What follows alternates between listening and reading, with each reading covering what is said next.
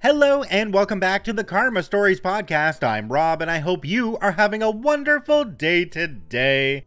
Today I have 3 stories for you from the Malicious Compliance subreddit.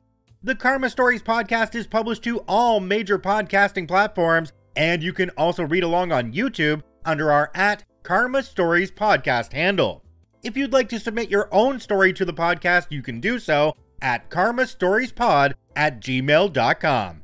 Alright, on to today's compliance stories. Let's jump right in. This story comes to us from Mosey the Lion. HR and payroll manager asked to automate their decisions away. In my first job, I worked in IT as an access and permissions administrator at a large company with significant technological debt. The environment included custom software dating back to the Windows 9 era and even DOS era. Initially, the work was quite tedious, involving a lot of back and forth communication between multiple departments. We had to ensure that each employee had the necessary training and documentation to access data in the scope requested by their manager. Additionally, we needed approval from the manager of the department related to the system role in question. On top of that, the company's excessive paper-only bureaucratic workflow made the work go at a snail's pace. A single SAP account for a blue-collar worker required at least 3 forms signed by different people. The heads of departments responsible for signing those papers didn't feel any urgency to send them to us quickly.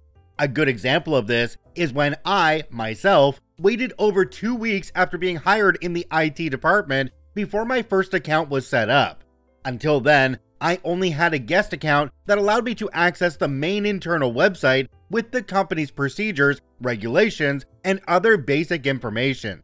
Up to this point, each signed form had to be physically delivered to us, which was agonizingly slow given that the company had multiple branches. We decided to automate away the paperwork. Our first step was to allow the use of scanned documents. It was a partial success. While it eliminated the courier delays, management still required us to sign the physical copies afterward, which we mass stamped at the end of each month. The next step was to introduce a fully electronic workflow. We faced significant resistance from upper management, so we had to settle on a system that mostly replicated the existing paper process.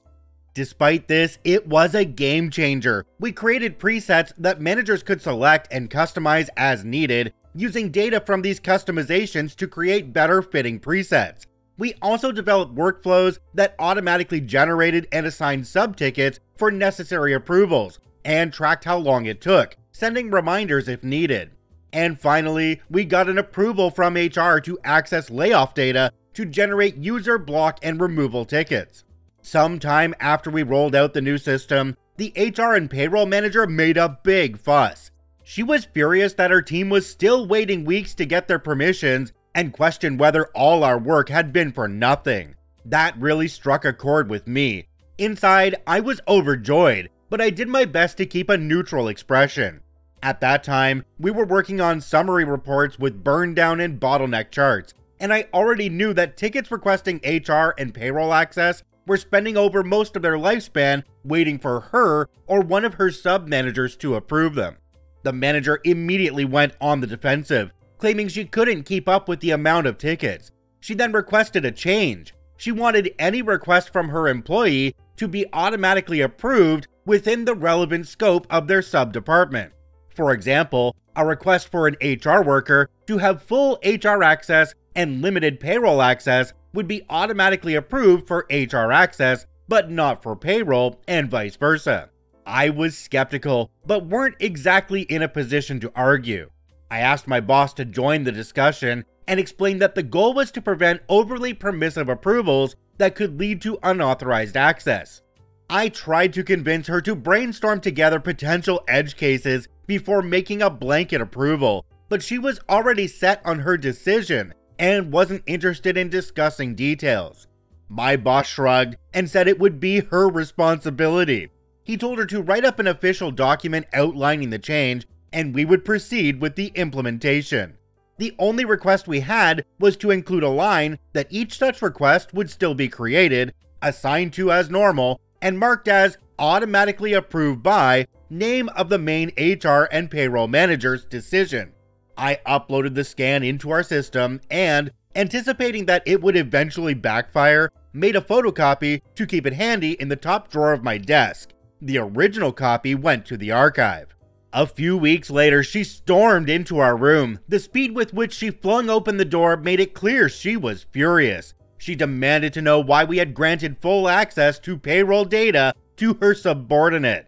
I think it was the only time I ever heard anyone yell in the company. I calmly reminded her of her request to automatically approve in-department access requests. She wasn't having it, explaining that one of her low-ranking subordinates from the payroll sub-department had accessed the salaries of everyone in their department, including managers, and was unhappy with the paycheck disparity. Isn't that obvious that they shouldn't be able to do that? Well, yeah, to a human, but that decision was automated away by your request. I handed her a copy of the document she had signed, which instructed us to automatically approve any and all such tickets without exception.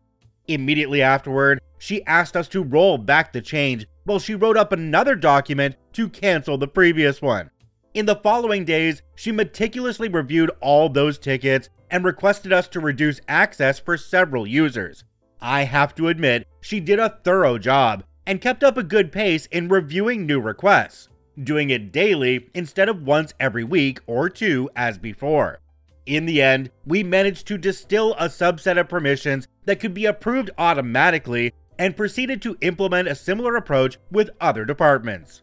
P.S. I don't know whether that payroll employee managed to get the raise, but I'm sure they weren't fired as we didn't receive any tickets to block or remove any accounts from that department in the following months. Jumping down to the comment section on this one, we have one from a user called FauxFire76. It says, I loathe the culture in the US that keeps people from discussing salary. I won't talk about how much I make to people outside the company, but I will flat out tell people I work with how much I make. If it means more people end up getting paid what they're worth, then great. Another commenter down below called Virgil Reality said, learning is an inherently painful process. Sounds like she learned a lot from this. OP responded to this one and said, she learned a lot from that experience, but perhaps not enough.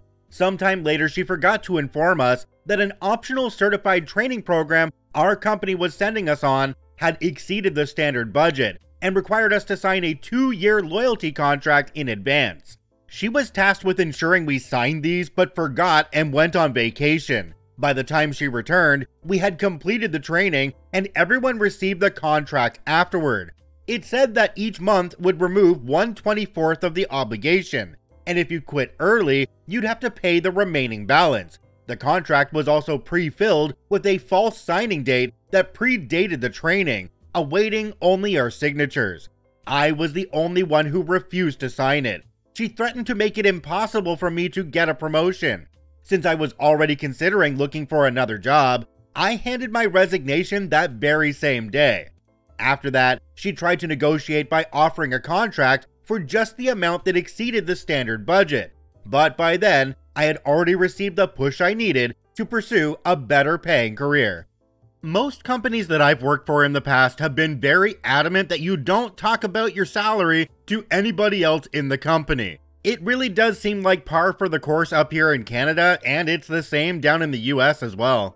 In Ontario, where I live, government workers are on a list if they make over $100,000 in a year, but that doesn't really show you the disparity between somebody who's earning 50 grand a year and somebody who's earning 98 grand a year.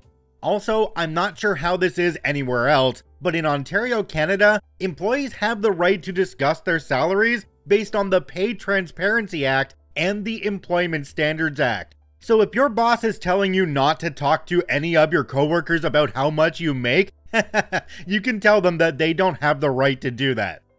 This story comes to us from Simo41, doing exactly what I was told. I used to work as a driver for a freight company. We used to handle awkward-sized items that no other couriers would touch. We delivered everything from coffins to tractor parts. We also had to collect things from our customers for delivery the next day. This company had a mixture of contractors and permanent drivers. I was a relief driver. I knew most of the routes, so I covered holidays or sickness. The management of the depot consisted of a delivery manager and a collection manager. These two people didn't quite see eye to eye, as sometimes getting the stuff delivered conflicted with getting stuff collected, and their targets reflected failures in a bad way. This particular day, I had to cover a contractor's route. I didn't know the route, so as we had to load our trucks, this took a little longer than usual. I had around 45 deliveries that day, which is high for this predominantly rural route. I asked my manager, the delivery manager, if he knew the route. He replied that he did and ordered my route for me. So I was good to go, albeit a bit late. I did say that with that volume I had, I may struggle, and asked him to keep an eye out for me. He said, okay. I got to near midday and realized that I wasn't going to be able to complete all the deliveries, and the collections wouldn't get done either. I also noted that one of the collections was off route, and the contractor had a vehicle in that area anyway. I called in and spoke to my manager and told him he had a choice of collections or deliveries. I also asked why the contractor couldn't cover the off-route collection. I was told to call back later and he'll see if he can sort something out. He also said that the off-route collection would have to be done too. I called back later and asked for help again. He said there was no help available, so I gave him the option of deliveries or collections as there wasn't time to do both. I will get to the time a bit later. He categorically said both had to be done. The delivery manager went home, so I called in again and got the collection manager. She reiterated that there was no help at all, so either I failed the deliveries or failed the collections. If that happened, I'd have been hauled into the office the next day. So, cue malicious compliance. I called into one of the collections and asked what time they closed. 6:30 p.m. they said, so I said I'd be back later. I carried on with the deliveries, which took me further away from that collection. At the appropriate time, I stopped delivering and drove to the collection. I collect 2 small parcels, that was all. I then drove back to where I had stopped and carried on delivering. This cost me about an hour. I finished my last delivery at 7:15 p.m. I had a 45-minute drive back to my yard. As I was leaving the round, I got a frantic call from the collection manager. She was wondering where I was. I told her what had happened and told her that I'd asked for help 4 times and was told I had to do everything allocated, so I did, and it wasn't my fault that it happened like this. Here's where the trouble really started. The company's trunking system is a fluid one. It depends on trucks leaving the depot at a certain time. For our depot, the cutoff time is 7:30 p.m. I wheeled in at just after 8 p.m. There were 15 pissed off guys on overtime waiting for me to turn up and an articulated truck waiting for these 2 parcels. This wait caused the whole trunking system to be late the next day. My routing was discussed when I got back, as it was questionable at best. When I told the collections manager that it was the delivery manager that organized it, there were angry emails between the delivery and collection managers, and I would imagine that the logistics team would have demanded an explanation too.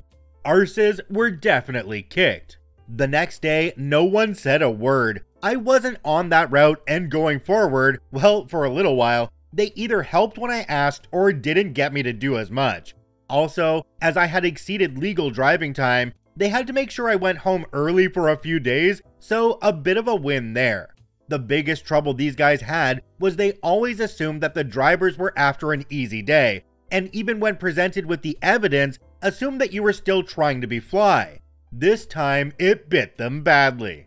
Jumping down to the comment section on this one, we have one from a user called Novel Simplicity. It says, "Bravo. Let me guess, both managers had never actually done the job they managed." OP responded to this one and said, "One did, but his father-in-law worked in the office and made sure he wasn't overworked like the rest of us." Even though one of those managers previously did the job, it sounds to me like they're so far removed from that job that they just don't remember how it goes anymore. It's a classic case of poor management and lack of communication. When you're the person that's out on the front lines doing the actual grunt work and you tell them it's just not going to get done on time, there's no reason for them not to listen to you. It's almost like their ability to reason disappears and they're only worried about the image of their department and themselves to the higher-ups when you're not back in time. This story comes to us from Dry Lawyer 1931, following the process. Before I became a manager at another location, I worked in a store and we had a mechanic who had done something which was stupid and against the rules, but it turned into being blown out of all proportion. He was out on a road test in a customer's car after finishing some work, and he stopped off in a shop to buy something. It was against the rules to use customers' cars for personal use, even on a road test. His manager was fairly new to the role, and the mechanic knew he was going to be in trouble, but did not think it would be a big deal, as in the past, it would most likely be a telling off as a verbal warning, or possibly a written warning. This mechanic was very good and very productive and made them lots of money, so they could not afford to get rid of him. However, the new manager decided that he would go all official and hold a full disciplinary meeting. The mechanic asked me if I would act as someone to go in with him to take notes, etc., which was allowed. Beforehand though, I did try and speak to the manager and suggest this could all be dealt with. However, he said he was following the process and expected everyone to do the same. I then spoke to the mechanic and got the background and what had gone on in the investigation meeting beforehand, which I realized had been mishandled also. The next day, there was an office with 2 people from HR who had traveled a long way to this meeting. I said to the mechanic, just go along with it as I indicate. So the HR people and the manager are there, and so are both of us, and the manager starts to go off about what had happened and that he had been seen by the customer stopping off to buy a drink in the local shop. He then went on about rules and procedures, and this went on and on. At the end of it, I asked if we could take a break for a bit, which they agreed to. And then we went back, and to make the point, he decided to bring in another mechanic to confirm they knew the policy, which he said he did. And I said that I could not be sure that everyone did. So one by one, they brought each mechanic up and asked them, and also started on, did they know what the accused had done, etc., etc. Fully smug at what the manager had proved, I again asked for a break, as this had been going on for some time. Of course, HR agreed and I made them wait a good 20 minutes before we went back. At this point, one of the HR people were getting frustrated at the amount of time this was taking, and then asked the mechanic, so what do you have to say for yourself? You did know the rules, and you did stop off? Yes, said the mechanic. I know it was wrong, and I'm sorry for breaking the rules. The HR person looked stunned and said, so why did you say you did not? I never did, said the mechanic. At no point did he ask me if I had done it, only that he had to follow the process. At which point the second HR person said, no one asked you what you had to say about it? No, he did not, the mechanic answered. At that point, they did not look best pleased. I was trying hard not to laugh at it all, and looked down at my notes so they could not see my face. The HR person said, well, a verbal warning would go on the file, not to do it again, and we could leave the room, and they thanked me for my taking part. We all got up to leave, but they said to the manager to stay behind, and I closed the door. I listened and could hear them giving the manager a hard time over the waste of time. The next day, when the manager run off the productivity report, it was really bad, as all the time lost by the other mechanics whilst they gave their evidence. I would have loved to see him have to explain that one to his bosses. He avoided HR where possible after that, and never asked me to follow the process again. Does it sound to anybody else like OP has some major union experience behind their back? They seem to be the most level-headed person in that whole meeting, and they managed to drag it out for a whole day, wasting everybody's time and wasting the company a bunch of money in the process. I've got to be honest for this one though, if I heard that a mechanic had taken my car and used it for a personal reason, I would be absolutely pissed. I'd also feel like they would deserve all the punishment that was coming to them because that's just not something you do. If you enjoy daily Reddit stories, I encourage you to follow and add us to your favorites on whichever podcasting platform you enjoy the most. And if you're watching and listening on YouTube, please hit that subscribe button and drop a like on the video. It really helps us out. I thank you for watching and listening. I hope you have a wonderful day, and we'll see you tomorrow.